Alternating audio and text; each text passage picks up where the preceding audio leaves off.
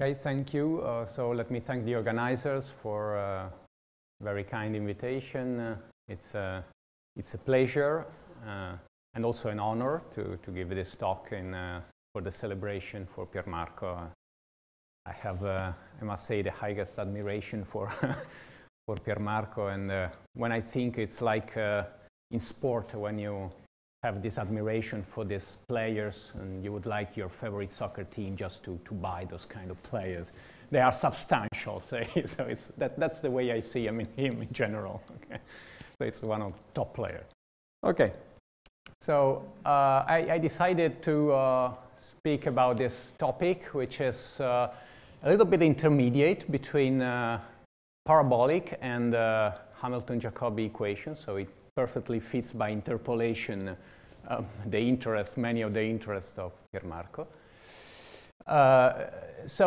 In general, so just to make clear the name, so Viscous Hamilton-Jacobi is referred to in general just to, if you want first order equation when you add some diffusion, or if you prefer just a second order heat equation with first order terms.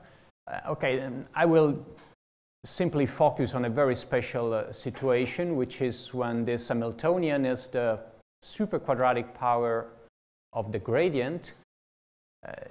For people coming from parabolic equation, this is referred to as going beyond the natural growth. And this is a source of new phenomena. So essentially there are several unnatural things that are observed, and this is the reason why I'm going to review somehow some of those phenomena which are quite peculiar, and this is why, in my opinion, they might be interesting. So the real, maybe unnatural thing is to observe a second order equation sharing some behavior with first order equation. That's really quite remarkable in my viewpoint, and this is definitely due to the superquadratic growth in the coercive first order term. Okay, then you will see a sort of competition or say struggle between classical and viscosity solutions, and appearance and disappearance of singularities. So it's like quite a strange phenomena. I decided in any case to focus on the evolution problem, even if some of those phenomena were highlighted for stationary solutions first. In particular, I think with Italo, Capuzzo, Dolcetta, and Fabiana, we started looking at the stationary solution some years ago, and then many other authors. I'm not going to look at a stationary solution, but today I will focus on the evolution problem, and even really on the very modal case when the domain is bounded. That will be crucial and smooth, and the initial datum is smooth, if you want, and satisfies at the beginning the compatibility condition at a boundary. And this boundary will be important. So I will discuss the, say, more interesting case, which is the reaction case, which means somehow that there is competition between diffusion and first order terms. So in this setting, the reaction is observed in the sign of solutions or in the sign of the initial data. So this implies that U will be positive. The main theme that I will discuss is blow up phenomena and blow down also phenomena. So this is okay. So there are, of course, many contributions on this kind of equations in several different directions. So I will not, I will just mention something which is related to things that I'm going to say, among the others, but okay, I will also mention it later. Pier Marco and jointly with Pierre also studied this kind of super quadratic regime in this diffusion equations. Okay, so what is the Hamilton-Jacobi, say, Bellman viewpoint? It's relevant also to understand the kind of phenomena which I will describe later. So the solution admits natural interpretation as a value function. So this value function is described in terms of a stochastic process. Actually, that's just a Brownian motion which you may figure out is controlled through the drift term here. And if you start in omega and you call tau x the first exit time from omega, then you can represent u of t of x and this, say, supremum, so it's the maximum somehow, of u0 at xt times the characteristic function, so this is if t is smaller than the exit time, minus the price somehow that you pay for using the control. What is peculiar here of the super-quadratic case? So, well, the optimal drift would be given in feedback form here by just, say, the gradient of the solution along the trajectory, scaled by this p minus 1. So, you see, when p is bigger than 2, this exponent here in the cost functional is smaller than 2. And this means actually that the singular drifts are less expensive. And this is really the reason why you can observe this kind of phenomena, because you might be tempted to introduce singularity somehow in this situation, and the singularities you might be willing to use means some unbounded, at some moment, maybe drift, which of course you pay some price for that, but maybe you gain something because of u0. That's the interpretation. Okay, so let me now go through the classical parabolic viewpoint on that. So you start from a smooth solution, 0 at a boundary, and if u0 is c1, then by classical theory there exists a maximal time, if you want. There exists a classical C1 solution, sorry, this is maybe badly written, in a maximal time of existence, which can be finite or not, in principle. And there are a few properties which are not difficult, of course. Well, the first one is elementary, is U is bounded by maximum principle, so this is immediate. But the C1 norm, so you see this is a typical local in time existence result in C1, for example. But the C1 norm of U of t may blow up. So this is concerned with gradient blow up of the solution. So the solution will not blow up in L infinity norm, but will blow up in the gradient L infinity norm. There are lots of contributions on the question of blow up of classical solutions again. And I mean, my co-author, I will describe mostly contribution with Philippe Souplet, of course, also was an expert on this kind of topic before. Okay, so there are some well-known facts established by Souplet and collaboration also with Zhang in particular. So the first thing is that this gradient blow-up certainly occurs if the initial datum is suitably large. And the gradient blow-up can only occur at a boundary. So somehow this limits the possibility of singularities to the boundary of the domain. And there is a short proof to convince you of that. So first of all, you observe that U is bounded for all times, that's just maximum principle. Then by a translation argument, an L infinity contraction, which is just a consequence again of maximum principle if you want, you observe that the translation in time of U are dominated by this translation at any previous time. So it's enough to take some very small time t0, and then you just get a bound for the time derivative for all times. And then if you look at your equation, like as U of t, it's like a stationary solution of that. By using the stationary bounds by Lyons, you conclude that the gradient is bounded by a negative power of the distance to the boundary. So you learn from that the time derivative is always bounded and the gradient is locally bounded inside, so the only singularity may be at the boundary. There is another important, of course, information that was also well known since a while, which is that there exists a unique global in time, relaxed viscosity solution, which means a function which is continuous up to the boundary, which solves the equation in viscosity sense. This was established by Barr and Dalio in 2004. But be careful, this is an existence and uniqueness for viscosity solutions where the boundary condition is assumed in viscosity sense, which means it can be relaxed. So in particular, okay, here, this is simple. You don't need to know any difficult knowledge of viscosity solution. You observe immediately that the solution is super harmonic, so if you want, it's definitely greater than or equal to 0 at the boundary. But it can be strictly bigger than 0 at the boundary.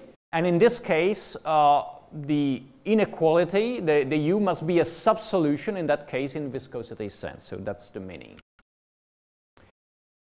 So in particular, this result means that the unique, the classical solution which exists in small time admits for sure a prolongation for all time. So this is already an information on what is called the continuation after blow up. So the classical solution, if it blows up, and it is known that it will blow up in some cases, it will continue to exist as a viscosity solution. There are more general results on the regularity of the solution, which even in more generality, will be locally Hölder. So in my example, the solution will be locally Lipschitz, but actually in this kind of context, even the result by Barr and Dalio are very general. The existence and uniqueness of relaxed, if you want, viscosity solutions. And in the same context, there are those results, which were proved by Piermarco and Pierre, and later on also by Pierre with Silvestre, and recently also other people looked at the regularity result, which say that there are also some regularizing effects which are given somehow by this extra coercive term, even competing with say, the diffusion. But okay, I'm not going to touch this kind of topic. Okay, so let me also mention that again for this very particular, very special situation, you can also look at this generalized viscosity solution. You may look at it as the increasing limit of classical solutions of say, subquadratic gradient nonlinearity. So you may truncate your nonlinearities, you have classical solutions, and then you just leave the truncation go away, and then you get an increasing sequence of solutions. The limit is locally uniform. So U is an increasing limit of classical solutions. So you immediately realize there is a boundary layer problem here, and your solution may lose this boundary condition. That's also one explanation for people to explain why there might be this loss of boundary solution. This loss of boundary solution certainly occurs for large initial data. I would like to give you a very simple proof of this, which is quite, extractive. You multiply your equation by the first eigenfunction of the Laplacian. You can do that because you can use this global viscosity solution. It's continuous function. So you multiply by that. Okay, you pay a little bit of attention on this term, but believe me, you can justify this multiplication. And then you suppose that as long as U is 0 on the boundary, you are allowed to use Poincaré inequality. So you can bound below this term here by Poincaré inequality. So you do a little bit of job. So first of all, you say, okay, U phi1, which appears here, can be dominated by some power of U, any power actually here bigger than 1. Then you use Poincaré inequality here, and then here, if you choose suitably K, not too big, you can dominate this guy, and this can be finite if K is not too large. Phi1 is like the distance function, the first eigenfunction. So you can dominate by this term. So this means that you can build here a nice inequality for this function with the superlinear power of the same function here. And this would lead to a blow up of this quantity, which is impossible because U is uniformly bounded by maximum principle. So this means, of course, this is impossible provided the initial, say, u0 against phi1 is sufficiently large, because there is this constant here, so you pay some price. So if this guy is too large, necessarily at some moment you should lose the Poincare inequality, which means that you lose the boundary value. And even you can comment, you lose it on a portion of the boundary. You don't need to lose it everywhere. Okay. So this is also an explanation that you might lose this boundary behavior. Okay, but there is more than that. This is something we proved with Enrique Zuazua, motivated by a control problem that Enrique suggested at that time, that we not only, we show that for all initial data, the solution eventually would decay to 0, but there is more than that. It is that there exists some time that you may roughly estimate proportional to the L-infinity norm of the initial data, such that U becomes a classical solution again after this time.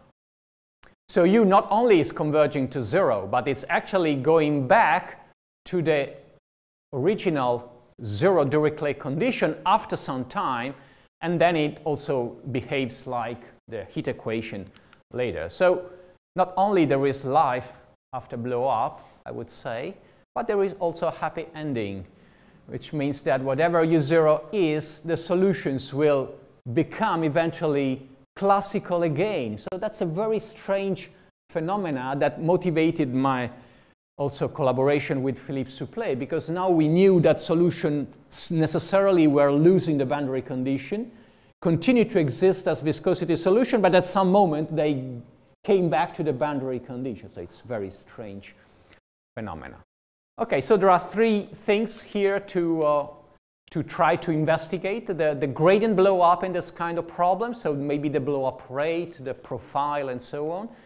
The loss of boundary conditions, so when does it occur, how does it occur, and so on. And the recovery of boundary condition. Okay, so it's like for us that we are recovering now our boundary conditions for these conferences, so like the coffee break and so on. So it's nice to know that this kind of boundary conditions are maybe recovered at some moment. Okay, so this is something we investigated with Philippe. Okay, let me start by the blow up question. So essentially we discussed together somehow the blow up time, so, and also the regularization time. So what is that we call the regularization time is somehow the ultimate time after which the solution remains classical forever. So this is because the solution might lose and came back to the boundary condition several times. Okay. So this is the ultimate time of regularization. And in both cases, what we showed is that the blow-up rate is at least of the order, say, t star minus t of 1 over p minus 2. So this is the least possible blow-up rate, and similar for the regularization time. Okay, so this, in that case, this is for t bigger than the regularization times. This is the blow-up, say, or if you want, a regularization rate. This rate is known, okay, let me give maybe a rough idea of that. So this is not completely true like that, but it's just give you an idea. So the idea is that, okay, you try to build, this is quite standard, an inequality for the blow-up function of time, which is the L-infinity norm of the gradient. Okay, so you use a property, which, okay, this is not difficult to establish, that you can estimate the derivative, the absolute value of this guy almost everywhere, etc. You can estimate that with the L-infinity norm of the gradient of ut. And then you look at the equation satisfied by ut, which is essentially the linearized equation around your solution. And then, okay, you try to play a bit with the heat kernel estimates. Okay, this is not exactly in that form, but a similar estimate, which is it's like proving that this guy can be estimated again with the p minus 1 power of the gradient of u, which is your function m. So this is a way of building a kind of differential inequality for the function m of t from which you may at least deduce the least possible blow-up rate for the function. So the proof is a bit more involved because it doesn't run like that, but this was the basic idea. So this rate is known to be optimal in some cases, for example, for time increasing solution in one-dimensional case, in radial cases, but it's true that faster blow-up rates also can occur. And I must say that this is not the self-similar rate of the equation, because the self-similar scaling would be of order 1 over p minus 1.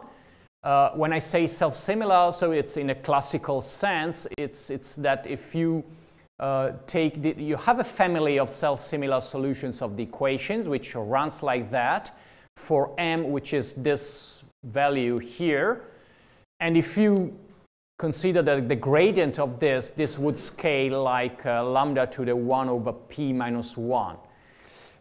So actually, it's true that this rate, 1 over p minus 1, is the rate of the spatial, say in space, the blow-up of the normal derivative. This was also proved in more generality in a recent paper of Philippe with Filippucci and Pucci. What we had proved with Philippe a few years ago was that in a particular geometrical setting of a single point blow-up in 2 dimensions, we had proved that there was a strongly anisotropic blow-up profile, which was 1 of p minus 1 in the normal space direction, 1 over p minus 2 in the time, say, rate, and 2 over p minus 2 in a tangential spatial rate. So this is something we had observed in a particular setting. It was not a complete result. This is still open to some extent. So we had proved this in a special configuration in 2 dimensions with some symmetric, say, configuration of the initial data, which gives this kind of property of solution. So the single point blow up is the origin in the plane here. So there is a plane x, y, and 0, 0 is the single blow up point at the boundary. And so we prove an estimate for the normal derivative of u, which was, say, strongly anisotropic. So we could describe somehow the profile in a slightly, more explicit way.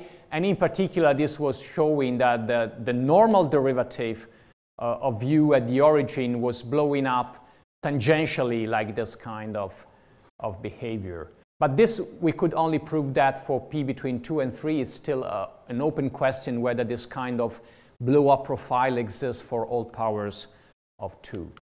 But okay, so let me now go back to the problem of the loss of boundary condition. This we described in a different paper with Philippe in more or less at the same time. We proved that the loss of boundary condition may occur, may not occur, and of course this depends on the initial data.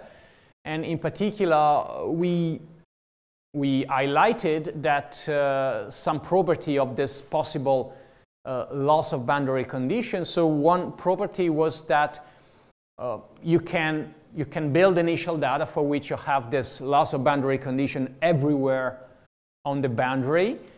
This was also observed more or less at the same time by Alexander Cross and Rodriguez in the more general setting of viscosity solutions.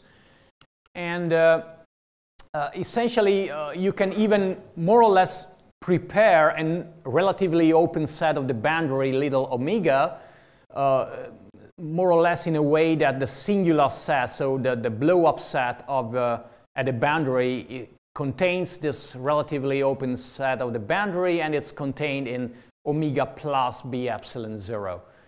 Okay, this is not a very, of course, fine description of the boundary set at which a solution may blow up, but it just says that depending on the initial function u0, you may build the initial function in a way that you have this blow up localized on any relatively open set of the boundary. And also we had observed at that time that the gradient blow up may occur with or without the loss of boundary conditions. So in particular, there is a typical threshold that you may observe with this very classical, say, dilation argument. You fix your initial datum u0, and then you consider all the, say, the line lambda u0, and then you consider the infimum of lambda for which actually the blow-up time is finite, and this you call it lambda bar, and then so for lambda bigger than lambda bar, you have blow up. When blow up is always means gradient blow up, and always means gradient blow up at the boundary. So u lambda blows up in the sense of the gradient blow up, if and only if lambda is larger than lambda bar. But in this case, u lambda loses the boundary value if and only if lambda is strictly bigger than lambda bar. At the limiting case, at lambda bar, then you have a gradient blow up without losing the boundary condition. So there is a threshold between global in time smooth solutions and solutions with loss of boundary condition. And this distinguishes between what we will call minimal blow up solutions and non-minimal ones. So minimal blow up solution is a solution such that whenever you start below differently than your initial data, then the corresponding solution is smooth for all time. So that's what we call a minimal blow-up solution. And in general, the minimal blow-up solutions may and should actually have faster blow-up rates because they become singular, but they are immediately regularized. So somehow you expect this blow-up to occur at faster rate than 1 over p minus 2 that I described before. Okay, so then we try to describe a little bit more precisely this kind of phenomena, at least in one particular setting, and we did it in the one-dimensional case with a kind of bell-shape u0. So, okay, u0 you should imagine is just, this is in 0, 1, so it's maybe symmetric in 0, 1, and it is quite flat. You see it's quite flat, maybe near 0, and it has a change in concavity, so it's like a bell shape. It's just with one single change of concavity. And with that, then we could describe a bit more precisely what happens. And in particular, we proved that in this case, U is a minimal blow-up solution if and only if it does not lose the boundary condition. So we could characterize in that, for this class of initial data, that this losing of boundary condition was precisely characterized for the minimal blow-up solution. And in that case, there is an instantaneous and permanent regularization at the blow-up time. And really, the blow-up rate is faster. So in the sense that it's certainly faster than 1 over p minus 2. Both, in this case, this is both from the left, which is the blow-up, and from the right, which is the blow-down. And then Philippe also worked with Amala-Touchy also to find classes of data for which they could also characterize a bit more precisely how faster it was rather than 1 over p minus 2. So they managed to do something a little bit more on that direction. And then by conversely, somehow U is a non-minimal blow-up solution if and only if it loses the boundary condition. In this case, the blow-up and the regularization occur precisely at the rate 1 over p minus 2, both when it blows up and when it regularizes. And those two times now are different. And actually, this rate corresponds to the fact that U leaves the boundary condition linearly in time. So U detaches from 0, like linearly in time, and then it goes back also linearly in time at the regularization time. And once it goes back, there is an immediate and permanent regularization after recovering the boundary condition. So the picture for this class of initial data is quite clear. U at the boundary becomes positive for a while, for an interval between T star and TR, and then becomes classical again and remains classical. And in this interval, when it behaves like, when it becomes, it loses the character of, say, classical solution, it behaves just like a shifted copy somehow of the singular profile. And this is more or less the picture, if you want, of the solution. I'm sorry to say this is not a numerical simulation. This is just something we represented graphically. Of course, you can see it by yourself. But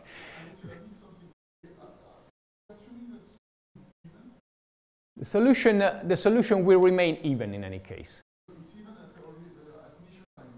Yes, it's even at initial time. Yeah, with respect to 1/2. Yeah, okay. We concentrated just on, yeah, this is absolutely. And you can see from this picture precisely. So you see that the solution starts as, in this case, this sounds like a parabola, but it's more, say, bell-shaped somehow. And then at some moment, it blows up the gradient, it loses, it relaxes the boundary condition, and then it goes back again, and it becomes smooth. And the key point for proving this kind of result is an argument which is essentially a zero number argument. So this is a very classical maximum principle effect, which was in particular, say, initiated in this form by Matano and Angenant. And we apply that to the time derivative of u. So ut satisfies a linear equation, as I already mentioned before. So we can apply this zero number property, which means that the number of sign changes of ut decreases with time. And for the particular class of initial data that we choose, since, of course, the value of ut at 0 is related to, from the equation, to the concavity also property of the initial data, this number is 2 for the bell-shaped, say, particular class that we choose. And in particular, from the even character in between 0 and 1/2, there is only 1 0 of ut. So ut changes sign exactly once for the class of initial data at the beginning. And then we can follow somehow this 0 of ut. And so there are just two cases, either the 0 of ut that you have initially between 0 and 1/2. So either it collapses at a boundary at the blow-up moment, and this means that ut is known positive at that moment, so it cannot lose the boundary condition, and this is why this is preserved, and this is corresponding to the minimal solution. Or ut, or this 0 of ut doesn't collapse at that moment, and this may happen, and in this case, ut is strictly positive, and it jumps at that moment, and then it loses the boundary condition and becomes positive, and this is the behavior. So this is why, I mean, this particular class of bell-shaped initial data allows us to characterize the full picture. And I must say that not only based on that, there is also lots of work. Philippe with Mizoguchi, very recently they could show that this kind of picture can be repeated as many times as you want for, of course, different classes of initial data. So you can have this kind of bump, you lose your boundary condition, then you go back, that you may leave as a classical solution again, and then you may lose again the boundary. So this kind of picture can be repeated, and that's very nice also way of seeing that the basic phenomena that we describe can even be repeated in time, and this is a very, very special behavior for a second-order equation. And okay, so I think I am perfectly okay. But since we are late in the evening, I think the people will appreciate. I will leave, but I will just conclude by commenting. Also coming back to the explanation of this phenomena.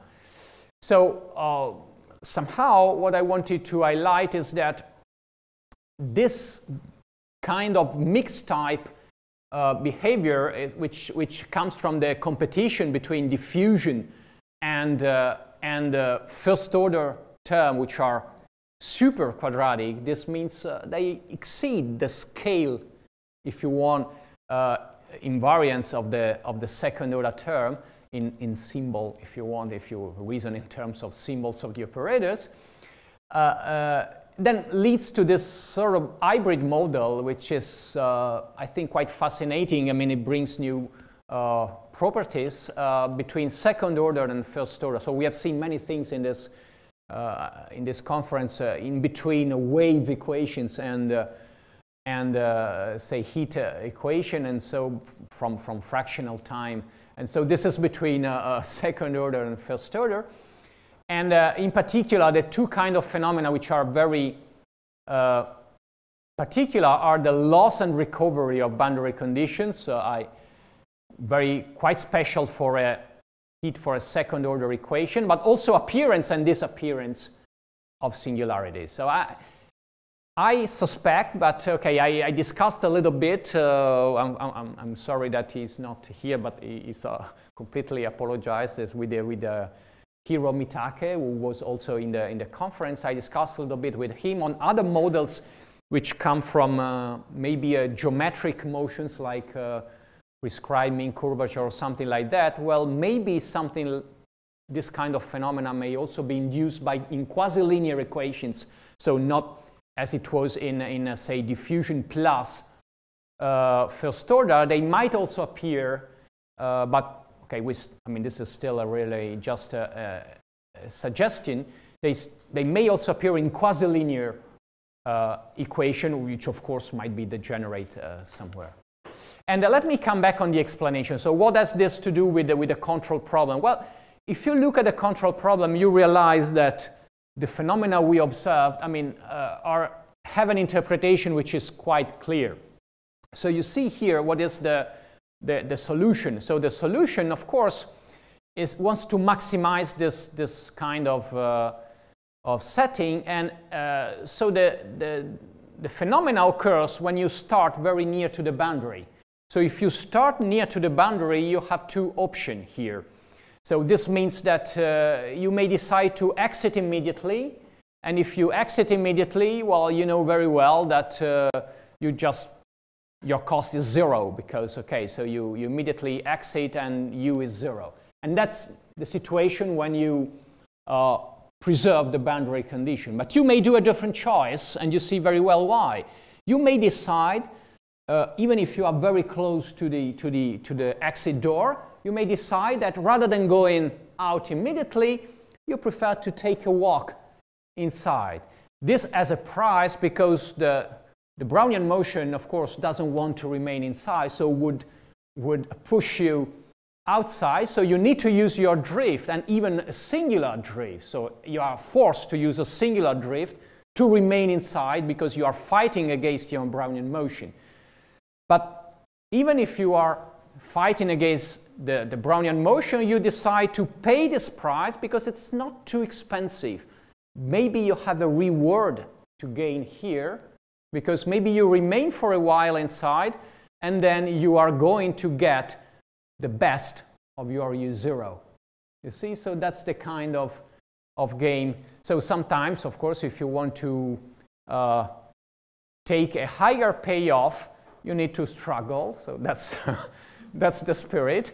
And even against something, I mean, like the Brownian motion, that you think, okay, that's going to push me outside, but you can fight even in situation when you think that's not the case. It all depends on the cost function, and it's clear that it depends on the shape of u0. It's very clear that everything here, this loser boundary condition, depends on this competition between how much you have to pay in order to reach a significant value of u0, which gives you a payoff which is bigger than 0. So that's the clear. Okay, so what does it show also? Let me take like that, is that you may relax also sometimes your boundary condition, and then you, in the end, you go back to that. And so this, I think you may take any suggestion that you want. So I thank you for the attention, and again, happy birthday to Pier Marco.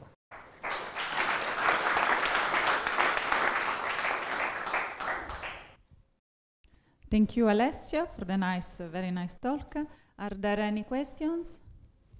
Comments? Pier? Pier Marco? Just to understand. So you show that you have one-sided bounds in most cases for the blow-up.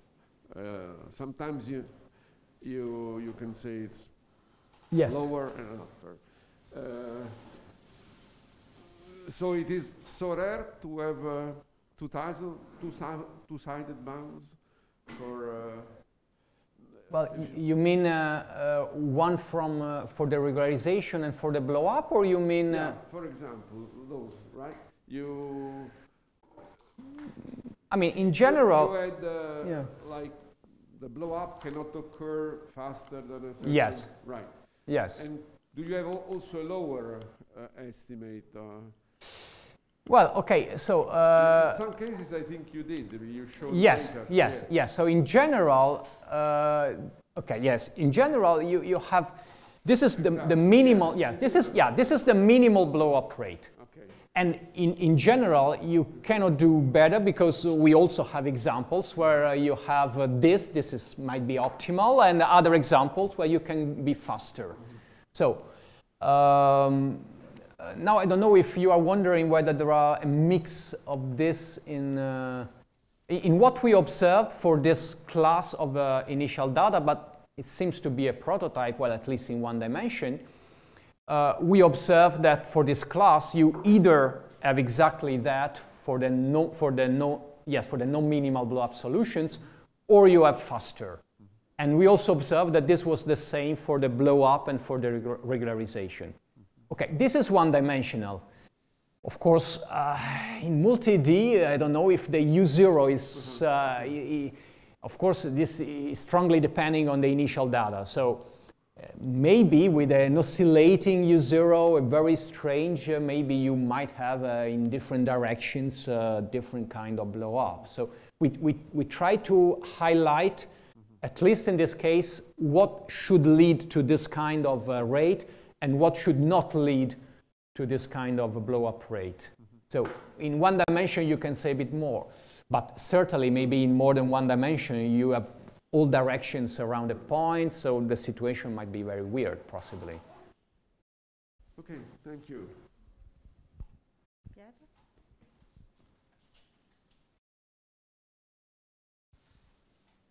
Hi, thanks for this nice talk.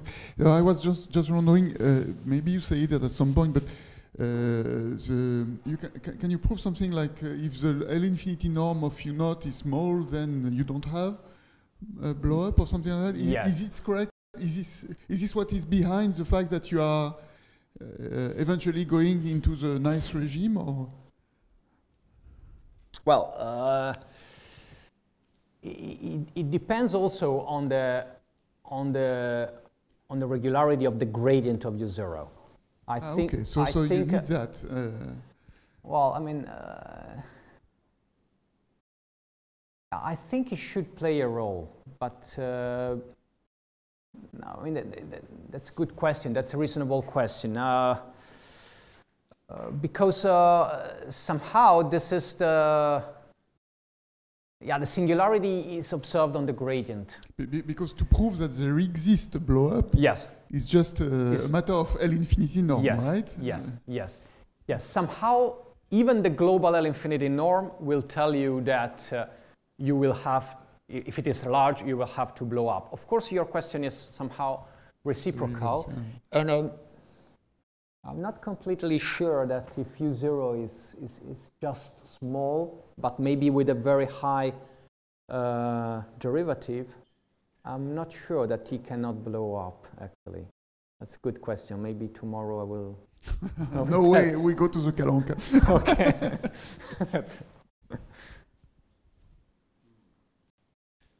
Other questions, comments? If not, let's thank Alessio again.